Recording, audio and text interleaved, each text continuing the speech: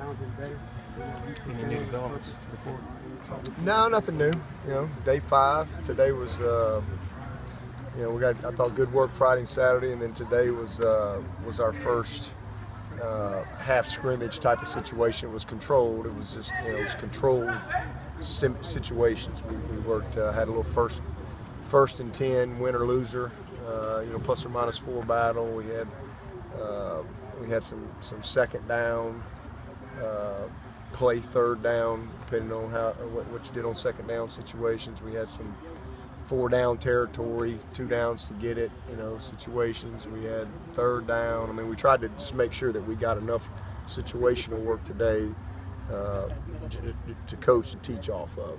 And but it was good. It was good. A lot of good things. A couple guys out today, thinned us a little bit with a couple of minor injuries, but I think just again after 5 days, this is a team that is going to be fun to coach. They want to be good. We're not very good right now, but they want to be good, and we're talented. So that's the positive. It's probably as balanced a team as I've had in the spring.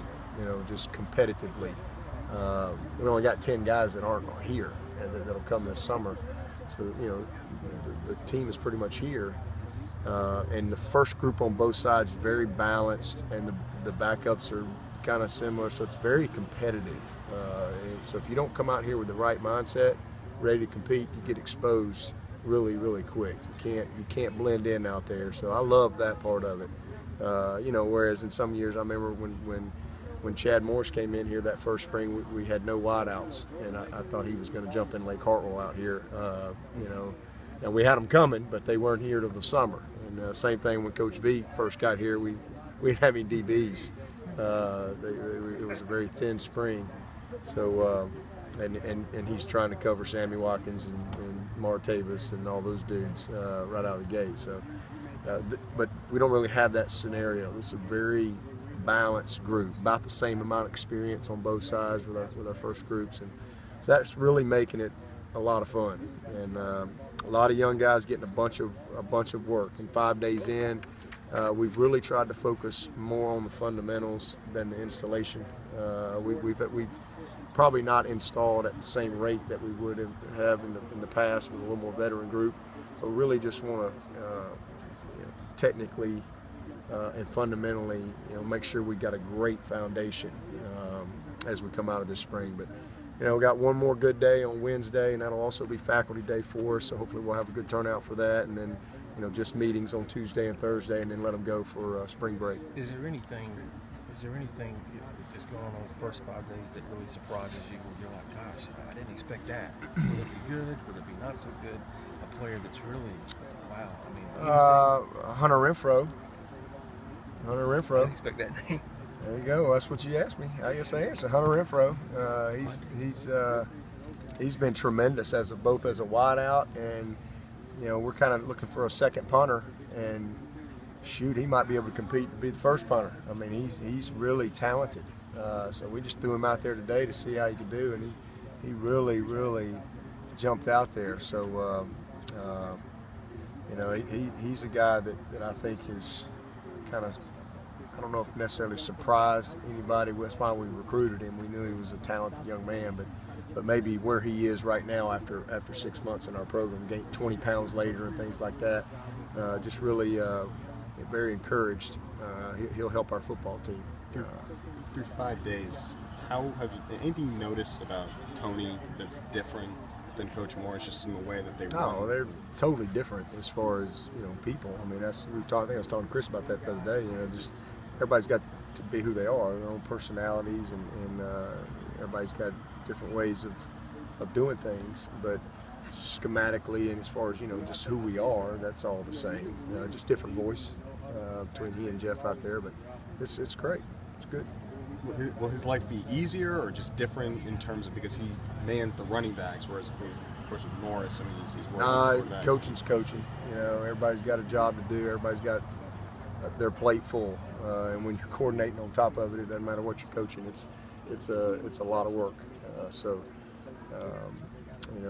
He's we're very well structured though. I really like you know, the personnel that we have in place staff-wise, and you know, I think that you know, Streeter's done an excellent job, you know, to this point with those quarterbacks, and you know, Tony and Jeff doing a great job coordinating, sitting in the meetings, and just kind of listening to the direction as far as, you know, how we do things in the meetings as well. Because again, different voice, things are, you know, you just go about business sometimes a little differently, but the message is the same. Right. I mean, everybody talking about a drop-off or whatnot, but a lot of the guys that we have coming back, they've played a lot of football, so I don't really see much of a drop-off occurring. So, I mean, we won't have really – we had a number one defense last year. We want to duplicate that. How much will fall on the secondary just because of who you guys do have back? They want the secondary to be a big part of it, but, I mean, we all come together. How do you replace Robert Smith? What he does? Robert, he really dissects the game. He has a great mental component to the game. He brings that aspect to the defense and whatnot. So you want to learn and try and get all of us to watch more film, just duplicate that. What's the most important thing you learned last year? What do you draw the most from last year? Just the energy, going hard. The older guys, the leaders of the defense last year, you know, they were big on going hard and finishing and whatnot. So that's really what we draw from. If you go on the film and look at your film from last year versus the previous year, where do you think you really got better? Where did you take that big step? My man technique. Every year I try and improve on my man technique. Last year I really focused on that over the summer, and that's where I think it improved. And still feeling pretty good about what's going on out there? Oh yeah, feeling real good, especially after the day. You know, we came out and dominated. You know, everybody's gelling together and really looking good. So I definitely feel good right now. Here, the secondary's kind of having its way out there. Is that what's happening? I mean, we're battling. You know, our receivers are challenging us, and we're challenging them. I mean, that's how we make each other better, you know. Iron sharpens iron. I mean, we're making them better, and they're making us better. You know, they're critiquing us, and we're critiquing them.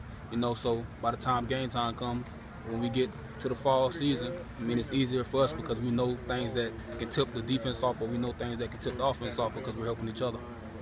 Somebody told me the other day that McKenzie just doesn't have any competition out here. Does having a guy like him make everybody better? Oh, it definitely does. I mean, having a guy who can shut down one side of the field definitely helps your defense out. I mean, he's just out there. I mean, he's just battling. I mean, he had a nice competition today with him and Mike Williams. Him and Artavis are going at it. I mean, it's just been a very competitive spring since we started from day one.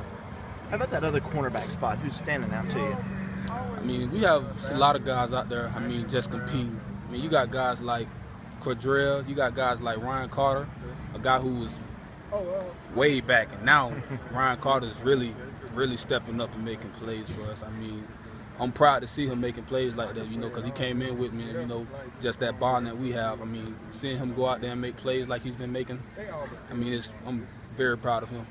We know about you and TJ and Jadar, but is there a fourth person starting to make their way known in that safety spot? I mean, you got guys like, you know, Koreans coming back from the nickel position, going back to the safety position. I mean, we just got everybody. I mean, everybody who's running with the ones, twos, or threes. I mean, we're out there competing. I mean, right now, just trying to get everybody comfortable. So, you know, if one person goes down, the next person can step right up and take it from there.